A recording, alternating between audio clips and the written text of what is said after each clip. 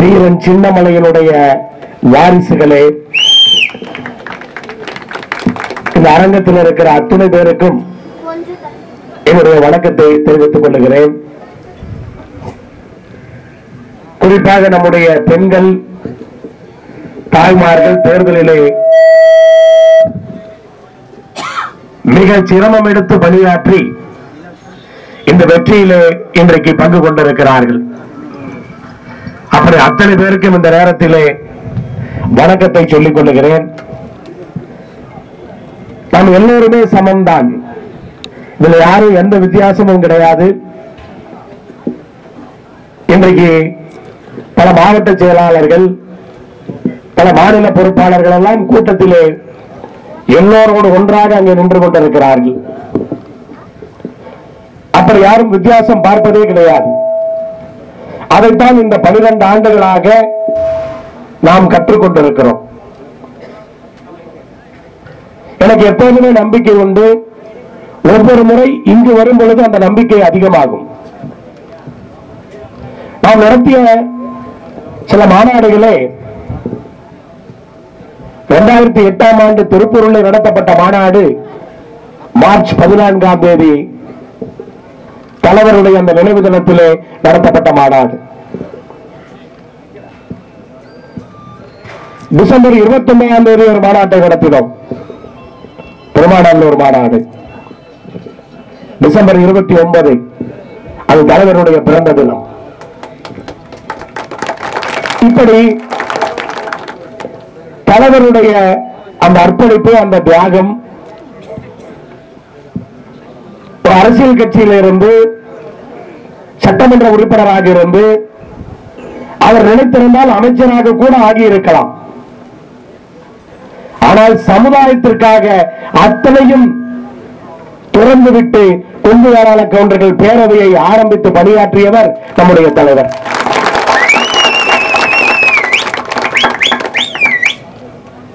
மறைந்த தலைவர் கலைஞர் அவர்களோடும் எம்ஜிஆர் அவர்களோடும் தலைவர் எப்படி பழகினார் என்பதை பல நேரங்களிலே நாம் பேசியிருக்கின்றோம். அப்படிப்பட்ட உரிமையோடு பழகியவர், தனக்கென்று எதையும் கேட்காதவர். அப்படிப்பட்ட ஒரு தலைவனால் உருவாக்கப்பட்ட அந்த இயக்கத்தில் இருக்கின்ற நாம் மாறுபடுவதற்கு வாய்ப்பு கிடையாது. எவ்வளவு வெற்றிகளை பெற்றாலும், எத்தனை வெற்றிகளை பெற்றாலும், எவ்வளவு சட்டமன்ற நாடாளுமன்ற உள்ளாட்சியிலே பொறுப்பாளர்களை அந்த பதவியிலே அமர வைத்தாலும், நாமெல்லாம் இப்போது எப்படி இருக்கின்றோமோ அதே போல தொடர்ந்து இந்த மண்ணிற்காகவும் நம்முடைய மக்களுக்காகவும் பணியாற்றுவோம் என்பதிலே எனக்கு எந்த ஐயப்பாடும் கிடையாது, எதுவும் கிடையாது. நாமக்கல் நாடாளுமன்ற தொகுதியிலே நம்முடைய பொறுப்பாளர்கள் எல்லாம் பணியாற்றியதை நான் பார்க்கின்றேன். ஆளாளுக்கு 40 பூத்து 50 பூத்து ஒவ்வொரு மாவட்டத்துக்கும் பிரித்து கொடுத்த பின்னால் அவர்கள் எல்லாம் அந்த பூத்துகளுக்கு, வாக்குச்சாவடிகளுக்கு உட்பட்ட வீடுகளிலே பல பேர் கெஞ்சி கெஞ்சி வாக்கு கேட்டிருக்கிறார்கள். நினைத்து பார்க்க வேண்டும். எப்படி ஒரு ஓட்டு கூட விட்டுவிடக் கூடாது என்று தொடர்ந்து 30 நாட்களாக இரவு பகலாக எல்லா மாவட்டத்தினுடைய செயலாளர்கள் தலைமையிலே அத்தனை பொறுப்பாளர்களும், அப்படி நாம் எல்லோரும் சேர்ந்து ஆற்றிய பணி. நாமக்கல் நாடாளுமன்ற தொகுதிக்கு உட்பட்ட அந்த மாவட்டங்களுடைய பொறுப்பாளர்கள் எல்லாம் அந்த தொகுதி பொறுப்பாளர்களாக பொறுப்பெடுத்துக் கொண்டு, நம்முடைய மாநில பொறுப்பாளர்கள் எல்லாம் அத்தனை பேரும் ஒவ்வொரு சட்டமன்ற தொகுதிகளை பொறுப்பெடுத்துக் கொண்டு பணியாற்றினார்கள். கண்டிப்பாக எந்த ஒரு அரசியல் கட்சியிலும் களத்தில் நின்ற வேட்பாளர் என்ன நடக்கிறது என்று தெரியாமல் இருக்க, நம்ம வேட்பாளர் போல எதை பற்றியும் கவலைப்படாமல் நாமெல்லாம் பார்த்துக் கொள்வோம் என்ற அந்த நம்பிக்கையோடு கைகூப்பி ஓட்டுக்களை கேட்டிருக்க முடியாது.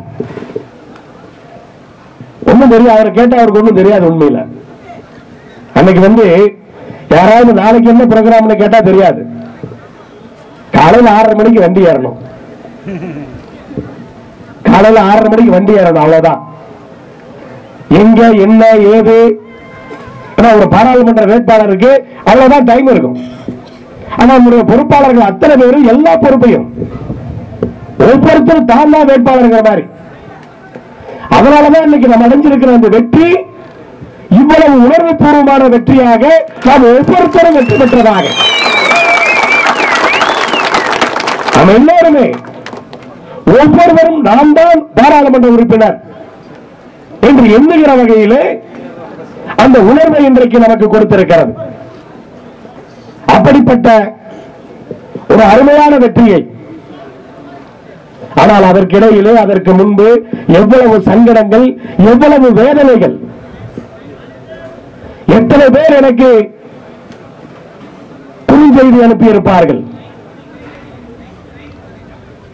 போட்டிருக்கிற கூட்டணி தவறு, வெளியே வந்து விடுங்கள் என்று எத்தனை பேர் போட்டிருப்பார்கள். கூட்டணி போட்டு நாமக்கல் தொகுதி ஒதுக்கியாச்சு, அதுக்கப்புறம் ஒரு 300 பேர் மெசேஜ் போட்டிருப்பான், கூட்டணி வந்து வெளியே வந்துருங்க, நம்ம நிக்கலாம் கூட பரவாயில்ல. இதெல்லாம் யார்கிட்டையும் சொல்ல, இப்பதான் சொல்றேன், யாருக்கும் தெரியாது இப்படி எல்லாம் மெசேஜ் வந்து. சங்ககிரியில் ஆதித்தமிழர் பேரவை மாநாட்டிற்கு நான் சென்றேன் என்று சொன்னால் அது ஆட்சி மன்ற குழுவிலே செயற்குழுவிலே முடிவெடுத்து அது செல்ல வேண்டும் என்று முடிவெடுத்து செல்லுகிறோம். எவ்வளவு கொச்சைப்படுத்தி இருப்பார்கள். முதலமைச்சரை ஒப்பிட்டு புரிந்து கொள்ள வேண்டாமா? சங்ககிரியிலே ஆதித்தமிழர் பேரவை மாநாட்டிற்கு நான் செல்லுகிறேன் என்று சொன்னால் அது எனக்காகவா? ஆட்சி மன்ற குழுவிலே முடிவெடுத்தார்கள் என்றால் அந்த உறுப்பினர்களுக்காகவா? இந்த சமுதாயத்திற்கு ஒரு அரசியல் அங்கீகாரம் வழங்க வேண்டும் என்ற அந்த வெறி இல்லையா?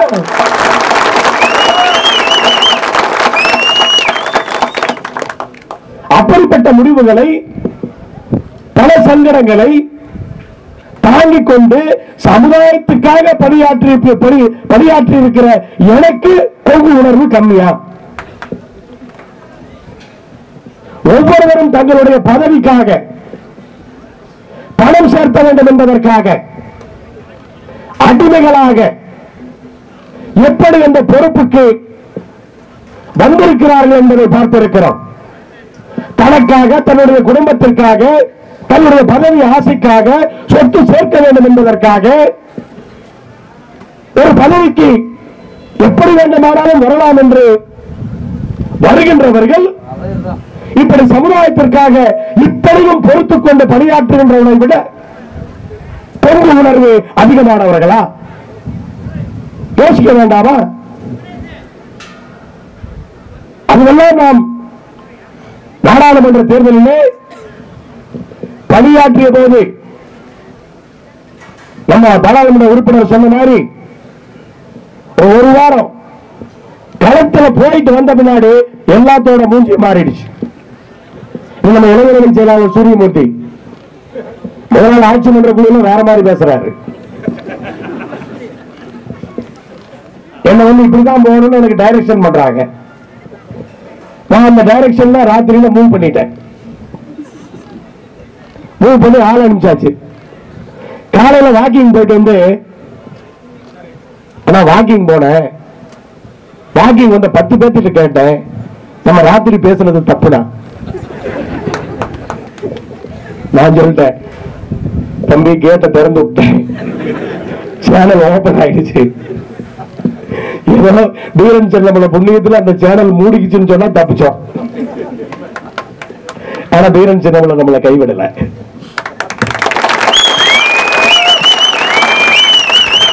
இப்படி பல்வி எல்லாத்துக்கும் ஒரு ஆதங்கம், ஒரு பயம். ஏன்னா பல தேர்தல்கள் நம்ம தோத்திருக்கிறோம், மறுபடியும் நம்ம தோக்க கூடாது, இதுல வெற்றி அடைஞ்சிடணுங்கிற அந்த வேகம் வேற ஒண்ணும் இல்லை, தனிப்பட்ட ஆசை கிடையாது. பல நாடுகளில் இருந்து எனக்கு உங்களுக்கு அழுத்தம், அதை அதையெல்லாம் தாண்டி தான் நம்ம இன்னைக்கு இந்த தேர்தலில் நின்று நம்ம வெற்றி பெற்று இருக்கிறோம். அத்தனை பேரும் இன்றைக்கு பணியாற்றிய அத்தனை பேருக்கும் நன்றின்னு ஒரு வார்த்தை சொன்னா போதாது, அது போதாது. பணியாற்றிய அத்தனை பேருக்கும், ஆண்களாக இருந்தாலும் பெண்களாக இருந்தாலும் அனைத்து பொறுப்பாளர்களுக்கும் நன்றி தெரிவிப்பது என்பது 542 நாடாளுமன்ற உறுப்பினர்களிலேயே கொங்கு நாடாளுமன்ற உறுப்பினர் தான் சிறப்பாக பணியாற்றுகிறார். இதுதான் 12 ஆண்டுகளாக பணியாற்றுகிறோமே, ஏதாவது எல்லோரும் எதிர்பார்த்து பணியாற்றுகிறோமா? இயக்கத்தில் இருப்பதனால் ஏதாவது லாபம் கிடைக்கும் என்று நினைத்து பணியாற்றுகிறோமா?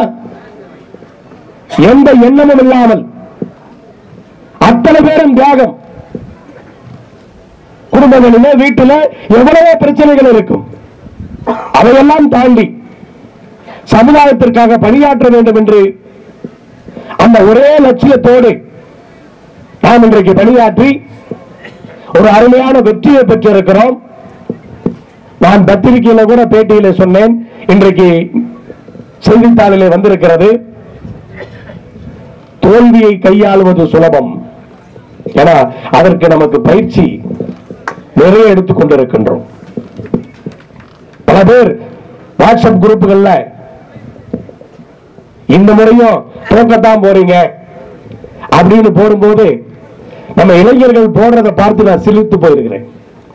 இந்த தேர்தலில் கூட அது மாதிரி சில பேர் தோக்கத்தான் போறீங்க கண்டிப்பா அப்படின்னு சொல்லும் போது நம்மால் போடுறான், தோல்வி எங்களுக்கு ஒன்றும் புதிதல்ல.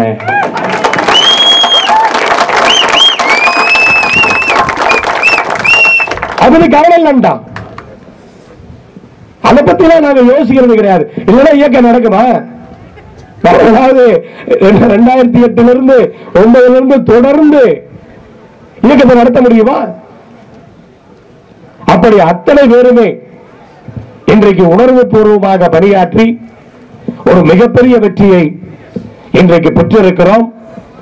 எல்லோரும் சேர்ந்து பணியாற்ற வேண்டிய, நம்ம எல்லாரும் ஒவ்வொருத்தரும் எம்பிங்கிறப்ப எல்லாரும் வேலை பார்த்து தான் அவனு மறுபடியும் சும்மா உட்கார்ந்துட முடியாது.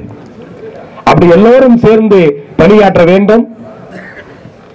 தலைவருடைய நினைவிடத்திலே வரும் பொழுது இன்றைக்கு அவருடைய கனவை நனவாக்கி நாம் இங்கே நம்முடைய பாராளுமன்ற உறுப்பினரை உருவாக்கி இங்கே அவர் முன்னால் கொண்டு வந்து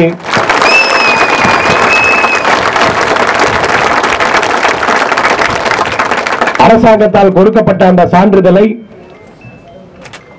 தலைவருடைய நினைவிடத்திலே வைத்து நாம் கும்பிடும் பொழுது அந்த ஏற்பட்ட உணர்வு என்பது வேற எதோடு ஒப்பிட முடியாது, கண்டிப்பா ஒப்பிட முடியாது. நான் அதோட விடல, உடனே நான் இன்னொரு கோரிக்கையை வச்சிருக்கிறேன். அடுத்த சட்டமன்ற தேர்தலிலே குறைந்தபட்சம் ஒரு 12 சட்டமன்ற உறுப்பினர்களாவது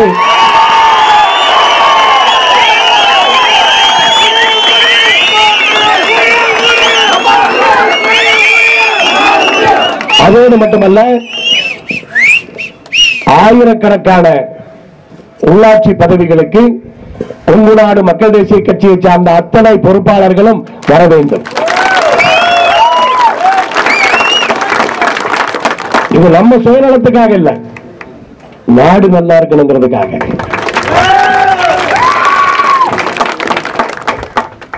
நேர்மை, அதாவது அரசு பதவிகள் நேர்மையா இருக்கணும், அரசியல் நேர்மையா இருக்கணும் அப்படின்னு சொன்னா இன்னைக்கு பல பேருக்கு புரிய வச்சிருக்கிறோம். நேர்மையாக ஒரு அரசியல் கட்சியை நடத்த முடியுங்கிறத பல பேருக்கு இன்னைக்கு புரிய வச்சிருக்கிறோம். எந்த எதிர்பார்ப்பும் இல்லாம பணியாற்றுகின்ற நாம் அப்படிப்பட்ட பதவிகளுக்கு வந்தால்தான் அந்த மறைந்து போன நேர்மையும் நியாயமும் அரசியலிலே கொண்டு வர முடியும். கண்டிப்பாக இந்த வெற்றி என்பது ஒரு மிகப்பெரிய உத்வேகத்தை கொடுத்திருக்கிறது. கடந்த 10 ஆண்டுகளாக என்னை பார்ப்பவர்கள் எல்லாம் எந்த கூட்டமாக இருந்தாலும் மாநாடாக இருந்தாலும் என்னிடத்தில் வைக்கின்ற கேள்வி, அண்ணா கொஞ்சம் சிரிங்களேன், நானும் சொன்னேன், சிரிப்பேன். எப்ப நம்ம தேர்தலில் ஜெயிக்கிறோமோ அன்னைக்கு சிரிப்பேன் அப்படின்னு சொன்னேன். திருச்செங்கோட்டில் அன்னைக்கு சாயங்காலம் 4 மணிக்கு மண்டபத்தில் எல்லாத்தையும் பார்த்தப்ப உண்மையில என்னுடைய மகிழ்ச்சிக்கு அளவே கிடையாது. அந்த அளவுக்கு அத்தனையும் இன்றைக்கு மிகச்சிறப்பாக அமைந்திருக்கிறது.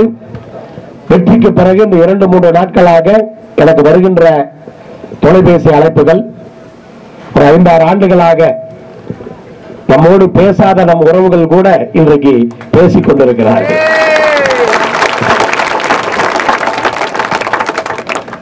நம்மோடு கடுமையாக 2-3 ஆண்டுகள் பணியாற்றியவர்கள், கொஞ்சம் காணாமல் போனவர்கள் கூட இப்போது தொலைபேசியில் பேசிக் கொண்டிருக்கிறார்கள்.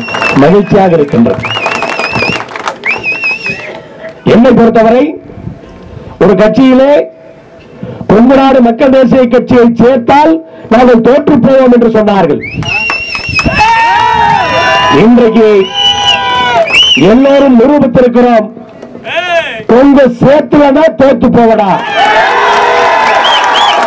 அதை நிரூபித்திருக்கிறோம். இனி வருகின்ற காலம் வெற்றி படிகளிலே நாம் ஏறக்கூடிய அந்த வாய்ப்புகள் வருகின்ற காலம், அதை சரியாக பயன்படுத்திக் கொள்ள வேண்டும். அதே சமயத்தில் வாட்ஸ்அப் குரூப்புகளிலே தேர்தல் நேரத்தில் நடந்த பல விஷயங்களை, பல பகைகளை இப்போது பெரிதாக்குவதற்கான முயற்சிகளை சில இளைஞர்கள் செய்து கொண்டிருக்கிறீர்கள். தயவு செய்து அதையெல்லாம் நிறுத்திக் கொள்ள வேண்டும். அது எந்த கட்சிக்காரர்களாக இருந்தாலும் சரி, அமைச்சர்களாக இருந்தாலும் சரி, அதெல்லாம் தேர்தலோடு முடிந்துவிட்டது. அந்த பகையை தொடர்ந்து இழுத்து செல்லக்கூடாது. பல விஷயங்களை வாட்ஸ்அப் குரூப்புகளில் நான் பார்க்கின்றேன். தயவு செய்து நம்முடைய தலைவர்களுடைய நினைவிடத்திலே எல்லோரும் உறுதிமொழி எடுத்துக் கொள்ளுங்கள். அதையெல்லாம் விட்டுவிட்டு அடுத்த கட்டத்திலே ஆக்கப்பூர்வமாக என்ன செய்யலாம் என்று யோசிக்க வேண்டுமே ஒழிய, அப்போது நமக்கு எதிராக இருந்தவர்கள், நமக்கு துரோகம் இழைத்தவர்கள் அத்தனை பேரையும் இப்போது வம்புக்கிழக்கின்ற அந்த வேலைகளை மற்றவர்களைப் போல நாம் செய்யக்கூடாது. மற்றவர்களுக்கும் நமக்கும் வித்தியாசம் இருக்கிறது. அதை புரிந்து கொண்டு நாம் எல்லாம் பணியாற்ற வேண்டும். அது நம்மை பொறுத்த வரைக்கும் பல்வேறு சங்கடங்களை, வேதனைகளை தாங்கித்தான் இன்றைக்கு வெற்றி பெற்றிருக்கிறோம். அதனால இது அடுத்த கட்டமாக முன்னாடி தான் பார்க்கணுமே, பின்னாடி பார்க்க கூடாது. பின்னாடி என்ன நடந்தது அப்படிங்கறதெல்லாம் பார்க்காம எல்லாரும் பாசிட்டிவா யோசிச்சு அடுத்து நம்முடைய வளர்ச்சிக்கான அந்த பணிகளில் நீங்கள் ஈடுபட வேண்டும் என்று அன்போடு இந்த நேரத்தில் கேட்டுக்கொள்ளும் பொழுது, உண்மையில மகிழ்ச்சியோடு உங்களிடத்தில் பேசிக் கொண்டிருக்கும் பொழுது சாப்பிடலைங்கிறது வரை மறந்து போச்சு. உண்மையா? அதனால மீண்டும் எல்லோருக்கும் ஆற்றிய கடுமையான பணிக்கும் உங்களுடைய அருமையான நேர்மையான எண்ணங்களுக்கும் நம்முடைய நாடாளுமன்ற உறுப்பினர் சொன்னது போல மிகச்சிறப்பாக பணியாற்றுவார் என்ற முழு நம்பிக்கை எனக்கு இருக்கிறது. மீண்டும் ஒரு முறை உங்களுடைய உணர்வுகளுக்கும் உங்களுடைய ஆதரவுக்கும் ஊக்கத்திற்கும் எப்போதும் நாம் அடிமைப்பட்டவன் என்பதை இந்த நேரத்தில் சொல்லி முடித்துக் கொள்கிறேன். நன்றி, வணக்கம்.